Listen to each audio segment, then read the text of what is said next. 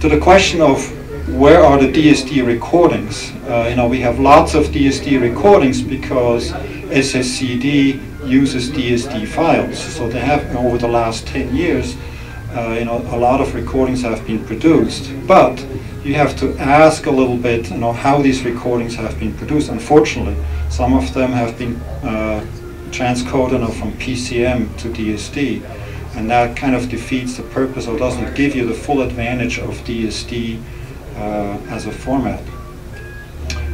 Audiophile labels, and there's lots of them. Cookie is right here, and she can tell you more about that. They have very good DSD recordings, and they're starting to make them available not as SSCD releases, but as downloads. And I guess you're going to talk about this more in detail. Speaking of downloads, I assumed a 3-minute song and a 5 megabit per second internet connection, which is pretty fast. And how long does it take you to download Redbook and 2FS or 4FS or 8FS PCM versus DSD? And you can see that, if you go more than 2FS PCM, the download times become fairly significant, and that's only for one 3-minute song. Look at DSD, and the time is very comparable to 2FS PCM, but it's very bit efficient, and gets you a lot more resolution and dynamic range than 2FS PCM. So as a result of that, I can see that DSD is becoming a fairly important player in the download business, and Cookie can tell you more about this also.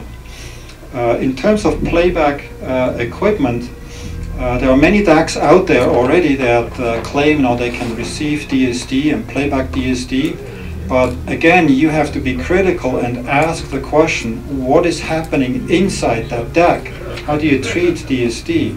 A lot of DACs convert it to PCM before it goes into the actual conversion chip or the conversion process inside the DAC.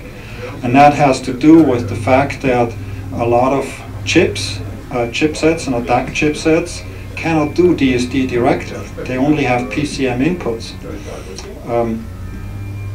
Playback Designs, my company, we treat DSD natively and convert without any detour to DSD. There's to analog. There's other manufacturers as well.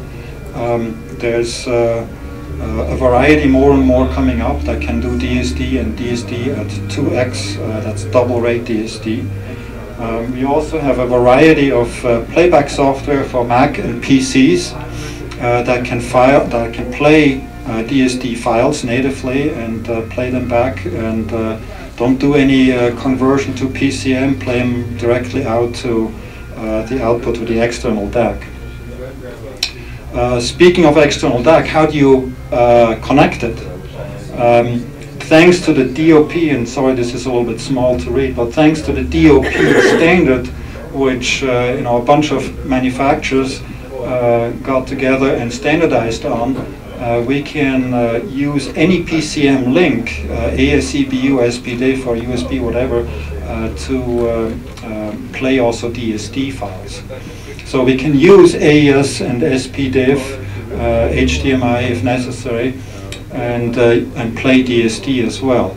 Those three interfaces here typically have the disadvantage that the DAC cannot be set up as the clock master. And that's something you really, really want to do, because if not, you're going to suffer and compromise the quality right from the beginning. USB is standard on every PC, on every computer, and on every Mac. You don't have to pay extra. It is very universal. It can ship DSD data and audio data, video, your expense report. It doesn't matter. It doesn't care.